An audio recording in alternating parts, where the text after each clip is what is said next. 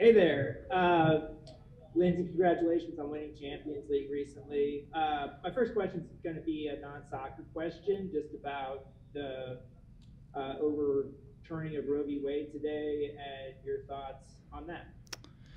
Yeah, I don't like speaking about this very often, but waking up and hearing that news was not great, to say the least. I'm still a little bit shocked and trying to take it all in, but I do feel like this is just a step backwards for our country. But that's all I'm going to say, right now. Thanks, Grant. Let's go to Joe Lowry. Go ahead, Joe. Hey, Lindsay, thank you so much for taking the time to do this. I really appreciate it. I will look on the field a little bit. For you coming into this camp and for the team right now, are there specific things on the field that you all are looking to really drill, to really improve and really see evolve over the course of this tournament, maybe in a tactical sense? Um, yeah, I mean, always room to improve. I think coming into this camp and looking forward to qualifying, I think it's one, nailing all the details and just preparing for each game that we're going to have in qualifying, but also just knowing that it's going to be difficult atmosphere, and I think that's one of the biggest things that we have to improve on, focus on, and know that it's to come. And I think anyone that's played amongst it, in a opponent's rival stadium, whatnot, it's going to be difficult. So a lot of game management meetings and training focused on that. But other than that, just playing like we know how and nailing down all those details. Thank you, sir. Let's go to the Denver Post. Where are you, Brendan? Hold on. I lost you. There you are. Go ahead, Brendan. Thanks, Aaron. Hey, Lindsay. Thanks for taking the time today. The other day at Mallory's media availability, she just kind of mentioned, how much she looks up to you and called her one of her best friends. And I just thought that was kind of cool to see. And kind of flipping that around, what have you seen from Mal about, the fight and determination that she's displayed since returning to the national team? Thanks. Mal's so cute. I would also say she's one of my closest friends, and I think one of the coolest things that I've seen from her is, Mal did not make the Olympic roster, and I think that was very hard on her and something that she, maybe hasn't dealt with in her career, because she's, really taken off since she was 15, 16 years old, and she's been a star, with U.S. soccer. But that being said, what had happened in the Olympics and what she did after that is, just what shows what Mal is, what she's like and her personality and her character. And I think you're seeing her play, the best soccer of her life right now. She's scoring goals, she's having fun, and I mean, some of the best goals I've ever seen her score as well. So for me, it's, as a big sister, a good friend of hers, it's amazing to see because she did that, by herself. And yeah, I'm very, very proud of her. Thanks, Brendan. Let's go to Jonathan Tannenwald. Go ahead, Jonathan. Thanks, Aaron. Hi, Lindsay. Thanks for taking the time today. You wrote a very eloquent Instagram post when you got home from Lyon. I think it was about 2 weeks ago. It was the one with you sitting on the field with the trophies and the confetti and all that. About what it was like when you went back to France, the questions you had in your own mind and all that. And I was hoping you wouldn't mind elaborating a little bit on that song. All of us who watched your entire career and know what the arc and all the ups and downs were, for an opportunity for those of us now have a little time to write about it. If you tell us a little more about what that moment was. Yeah, I'm going to do it without getting emotional again. Unlikely.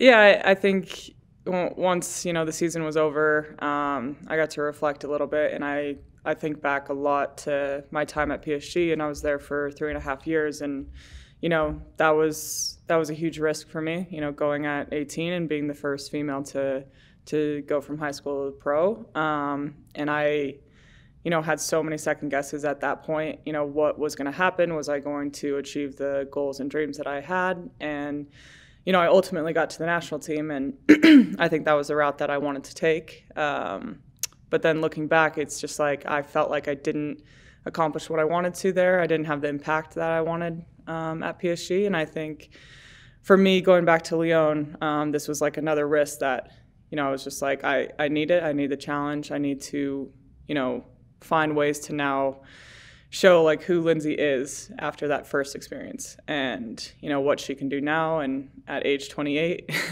seems so crazy, but 10 years after when I first went over to PSG. So I think now having a Champions League trophy and French League trophy, something that I never obtained with PSG after 5 months that I was there, it was just a very special, magical feeling.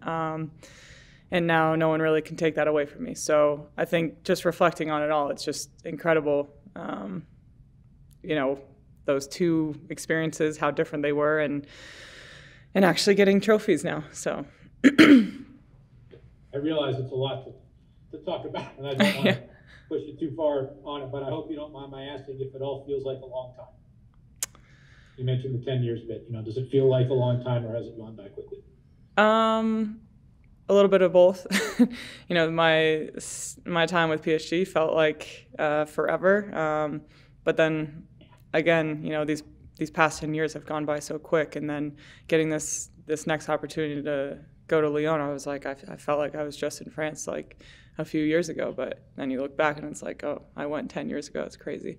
But yeah, it's really cool. It's really cool to just see, how my career's evolved, and that these risks and sacrifices were worth it. Thank you so much. Well said, Linz. Let's go to Jackie Gutierrez. You're up, Jackie. Thanks so much, Aaron. Hi, Lindsey. Appreciate you taking the time. I know the last time we talked, I think it was about your United texting situation there, but just with everyone's, kind of like various travel situations, and with you kind of switching back into the national team swing of things, just wanted to kind of touch base as far as what that's been like, and just the adjustment with everything. And obviously there's some new faces on the team as well. Yeah, it's crazy. This is like the first time that I'm out of season and everyone's coming off of like games 2 days ago, 3 days ago, and I'm like a little bit more fresh.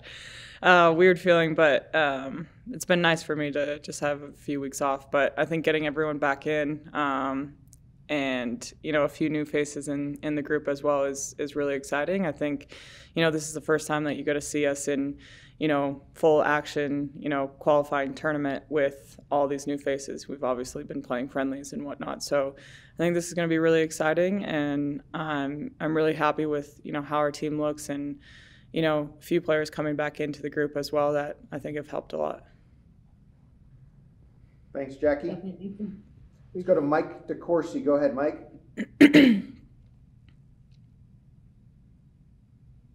Hold on, my bad. Now you're up. Lindsey, with what you were talking about before, with so many new faces and also some veterans, you're kind of in the middle there. You've won a World Cup, but you're not toward the end of your career. So what sort of responsibility do you feel to sort of bridge that gap, to sort of help the younger players come along, and then as well, helping the veterans like Alex to continue to produce? I don't think I need to help Alex at all. I think she's got that one handled herself. I think now these days are me finding ways to build on my leadership. That's always something that I've wanted in the national team, and I think these are now my opportunities to do so.